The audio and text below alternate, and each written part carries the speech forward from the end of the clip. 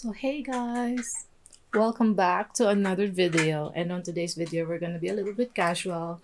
We're going to be answering most of your questions on the channel, and unfortunately I didn't get any questions from my Instagram story. So guys, that's probably because you're not following me on Instagram. So if you haven't been following me on Instagram yet, do follow me at Miss Kaykrizz. On this video, we're going to answer 10 questions that you have asked me on my channel. We're going to answer that today. So let's go ahead and let's get started. So today, you saw me earlier. I was just having my coffee and I'm actually preparing these tags that I'm going to use on my new product. I'm going to launch something new.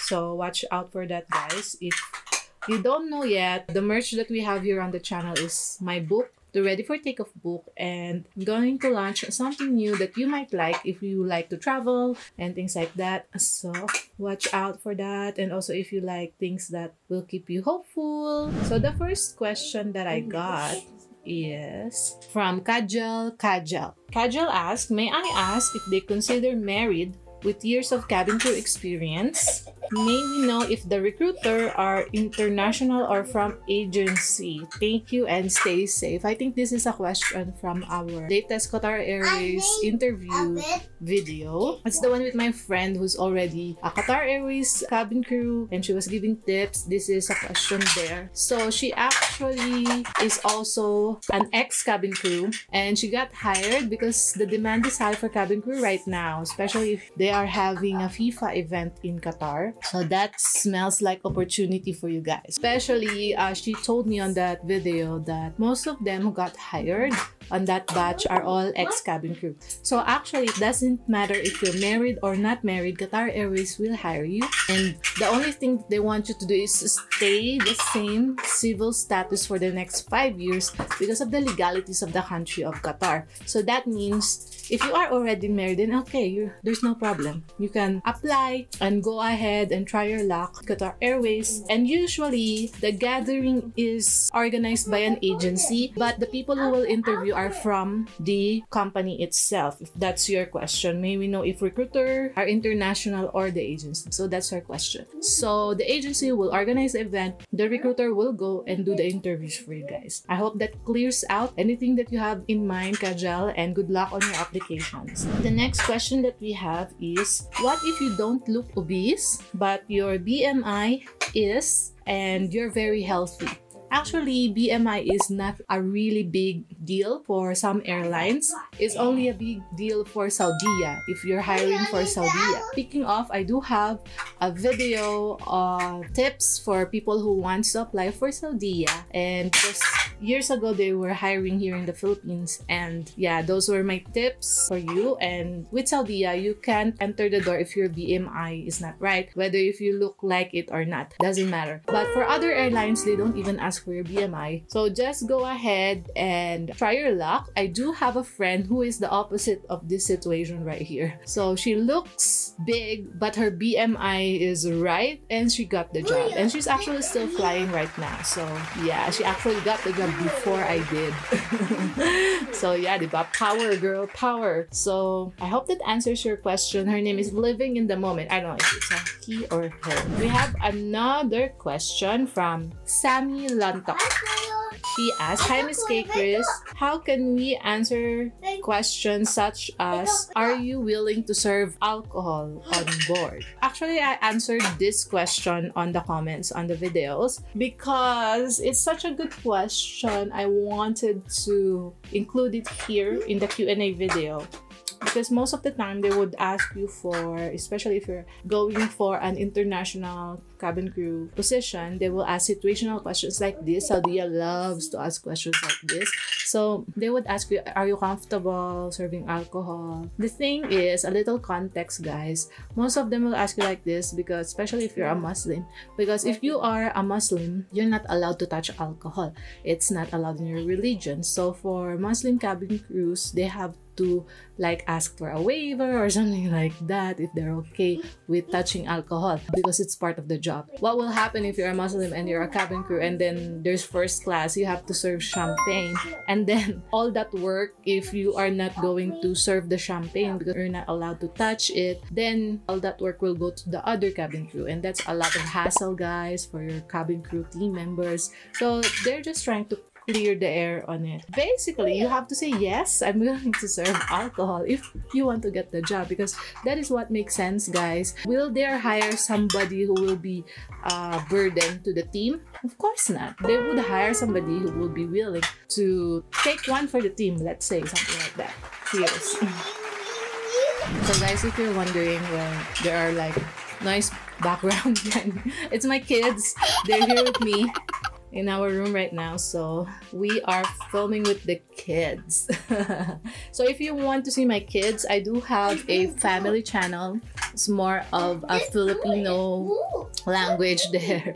I don't do subtitles there, so it's more of like a casual me, like just like this. This is casual me. Alright, so if you want to follow me there, go ahead and follow our adventures. We recently moved to Baguio City. It's one of the best cities here in the Philippines, and yeah, I'm documenting our journey in that channel and also the behind the scenes of my life after flying for 6 years. What am I doing now? Speaking of that, I do have these new tags right here because I'm currently, supposedly while filming this video, I'm gonna work and put this on the items that I'm gonna sell on my new business venture. Okay, before I go ahead and get the items and fix these tags, let's go ahead and let's take another question. This question is from Polo Golo. Without doing cabin crew course, is it possible to go for interview? Please reply, ma'am. So Polo, here is your reply. Yes, you can still be a cabin crew even if you didn't go through a cabin crew course. Yes, it's not a requirement for a cabin crew member to finish tourism or any cabin crew course for that matter. The only requirement is that you pass the interview. So pass the interview process, be able to pass the medicals, and pass the training. And then that's the time that you become a cabin crew. You don't have to have a special master class. You don't have to have a special degree. Any degree will do as long as they see that your personality is fit for the role. So while we're doing this video, I thought that I will do multitasking by fixing my inventory. So these past few days, I have been doing some artwork, something like this. This is a soy wax, and I'm planning to do one inspired by you guys, scented candle for cabin crew wannabes or cabin crew aspirants who wanted to manifest traveling and things like that. But that's a different line. So this is my decorative line. I don't have that right now because I have to test the scents when I am going to doing that. But now I'm just gonna put the tag on my decorative, this is like aesthetic candle, which is I'm going to open up in my shop. And speaking of my shop, I'm really excited because I wanted to make illustrations for you guys that are just saying future cabin crew or like illustrations of flight attendants, because for me, that was what really helped me before when I was trying to manifest the job. So doesn't this look good? In another video, maybe I will explore my shop with you guys, but for now we're going to answer one more questions as I am trying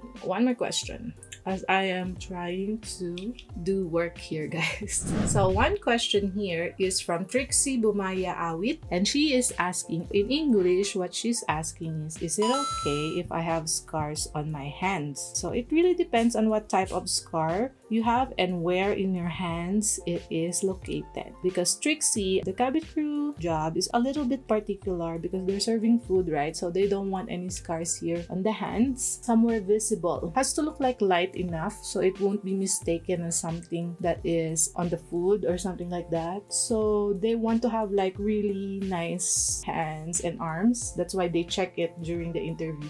You have to show your hands like this. your elbows. Yeah, so there's no scars there. I don't know, it's just an old school way of doing it, I guess, the flight attendant interviews. But yeah, it really depends. How dark is your scar and where is the location? Is it hidden or is it like really showing right there in your hand? What do you think, guys? Does it look nice?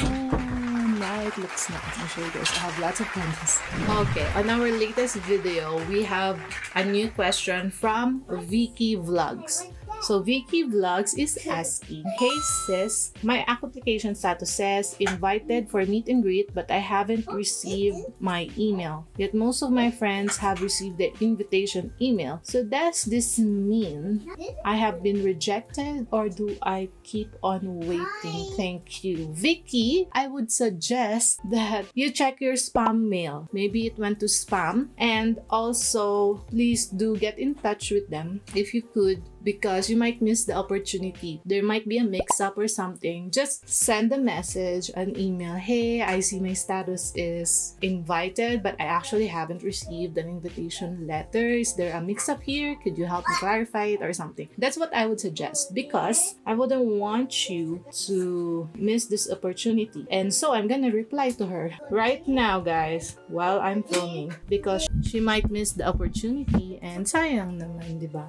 I hope you get the job, Vicky. Thank you for commenting and watching my videos, and I really hope that you do get invited, and good luck on that. That wraps up all our questions for this episode. I really enjoyed doing this and interacting with you guys. So next month, I'm gonna do another Q&A video. Watch out my Instagram post where I'm going to be asking in the stories for your question, and I would definitely prioritize those ones on our next Q&A video. So see you on Instagram, and also next video, next Friday, is going to be about senior high school students who are thinking about what strand to take if they want to be a flight attendant. I have talked about the different strands available in the Philippines, and if you want to be a flight attendant, how can you connect that to the flight attendant job? So that's coming up next Monday, 9 a.m. on this channel, and we'll see you there, and also my candles will see you there. All right, so by the way, my new shop is going to be called Paglaom. It is a Visayan word for hope. So it's definitely on brand. It's definitely me, because I feel like I would like to give hope for people out there, because I know how it felt to be hopeless. Some pretty things like this and this. It's so pretty, right?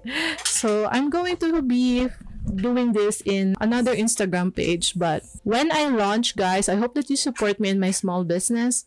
And I am going to release, like I said, a special candle just for you guys who are following me on this channel.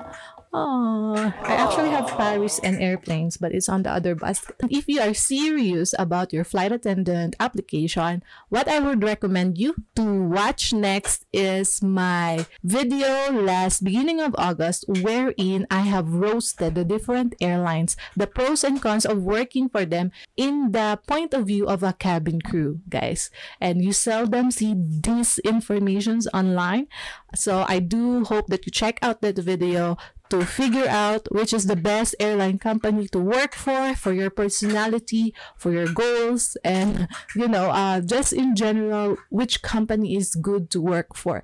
So if you are a vlogger like me, or if you are more of a quiet type of person, what type of airline will fit you? So I have roasted, or I have talked about the pros and cons of working to Qatar, Emirates, and Etihad, and in the local scene, that's PAL, 5J, and Cebu Pacific, and AirAsia. So go ahead and check out that video. It's going to be here on the screen right now, and I will see you there. Bye. Here we go. Come with me. There's a